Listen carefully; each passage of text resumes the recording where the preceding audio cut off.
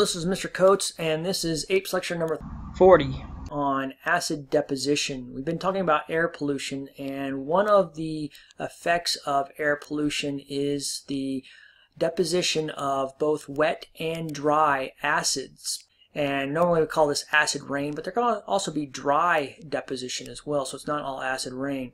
This picture here shows you a picture of a forest in the Appalachian Mountains that has been severely damaged due to the acid rain precipitation in this area.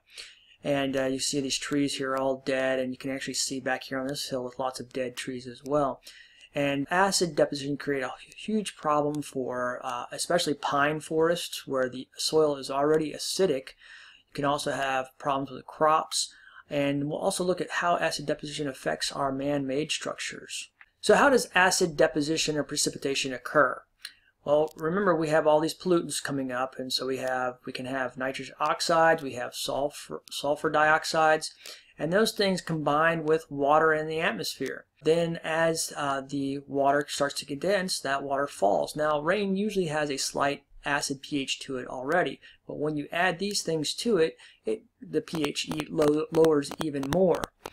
And so you can start having dry acid deposition sometimes from sulfur dioxide gas particles and sulfate and nitrate salts. And you can have wet acid deposition from rain and snow. You can even have acidic fog. And all of these are huge problems due to air pollution. So what are some of the effects of acid deposition? You can have huge problems with fish kills. Some fish are highly susceptible to changes in pH. Trout, for example. Trout do not like changes in pH. They like their water the same all the time. They have a very narrow tolerance for pH change, and if you have a large rain event that has quite a lot of acid incorporated into it, you can shock the fish to death in there. And so this happens quite a lot in the northeast United States, where our acid deposition is the worst. Also, we can harm the forest. We already saw a picture of that, but basically by stressing the trees, you can reduce their ability to fight disease. We leach nutrients out of the soils. The acids will take those nutrients and move them out of the soils, and it can cause excessive nitrogen level in the soil, and then basically releasing NOx gases to the atmosphere. And then in our cities and our infrastructure, the acid deposition can start eroding those things away. Remember, a lot of our infrastructure is made out of cement or limestone, and cement and limestone react with acid, and the acid causes these things to dissolve quite readily. If you look here, there's a before and after picture of a limestone statue, and I think this is somewhere in Europe, I'm not sure. You can see how it used to look versus how it looks now due to the acid deposition.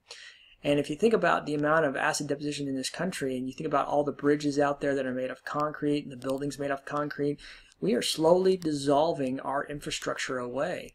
And eventually our bridges and things are going to need to be replaced because of this continual weathering by this acid deposition. Other health effects include respiratory diseases, especially if you get some of that acidic fog and you breathe that in. Once again, it can burn lung tissues and your nose tissues and cause bronchitis and asthmas. When we drain acid deposition into lakes, a lot of times we dissolve aluminum ions, and aluminum ions can cause fish to asphyxiate. They don't allow the fish to uptake oxygen with their gills, and so this can be a huge problem with fish in lakes with too much aluminum. And then, as I mentioned before, a lot of nutrients can get leached out of the soil for crops and also for forests, and you can have a huge problem with trying to keep up with the amount of nutrients in your soil. Alright, so when we look at our pH, we're going to look at sensitivity of aquatic specimens, and the first one we're going to do here is remember our pH scale. Our pH scale is basic up here, so this is basic, and then we have acidic down here, and neutral is right about here at 7. Most of the time, regular rain is usually right about here at 5.6, and this is non-acidic rainwater. This is normal rainwater, and the reason why the pH is lower here is because rain, as it falls, mixes with carbon dioxide in the atmosphere, and when water and carbon dioxide mix, they make carbonic acid. But this is a natural thing, so we're not too worried about that. However, we start getting down into lower areas here of lower than 5 into the 4s. We start having some huge problems here with acid deposition. So things like brown trout, I mentioned trout being very sensitive to pH changes, and they like pH around 6 or a little bit above. We start to see crayfish dying also at pH 5. pH 5 tends to be the most important pH there. Anything once we start getting below pH 5, we really lose all kinds of things. The food chain starts to get affected down at 5. Brook trout die at 4.8, and then all fish are dead at 4.2.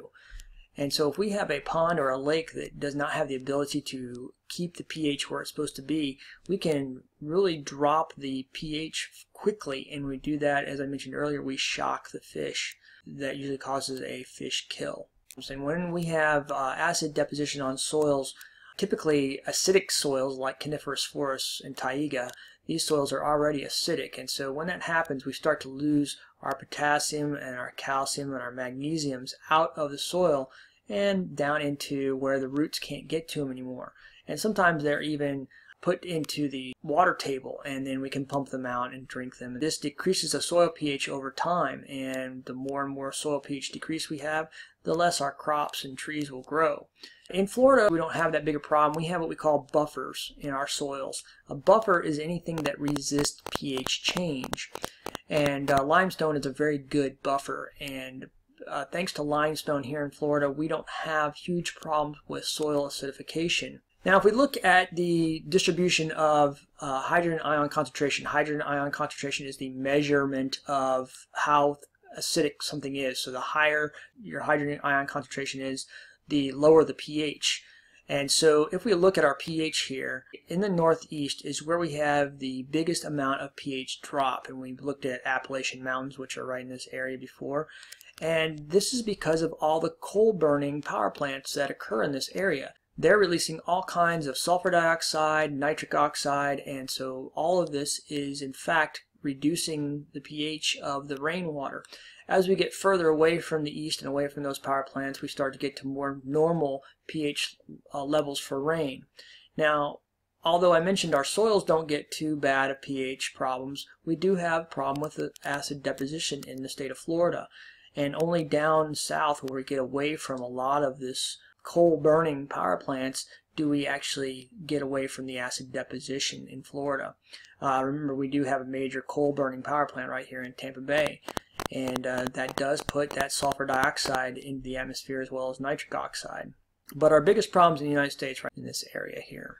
Now, how can we prevent acid deposition? One of the ways is to use low sulfur fuels. For example, diesel. If you buy diesel nowadays, you can actually buy a low sulfur version of diesel. And so that's the best version to buy, although of course it's more expensive because the sulfur's been removed. But that's the best way to prevent that. We can also go to other types of electrical generation, getting away from coal power plants and getting to wind generation. We can get to solar, and we get to hydroelectric, and none of these put acid deposition in the atmosphere. Now, if we already have acid deposition and our lakes are starting to have problems, we can always buffer our lakes with things like limestone. And this is a picture of a company that's actually washing lime into a pond that has problems with acid deposition, and this lime will help buffer that pH so it doesn't change that much.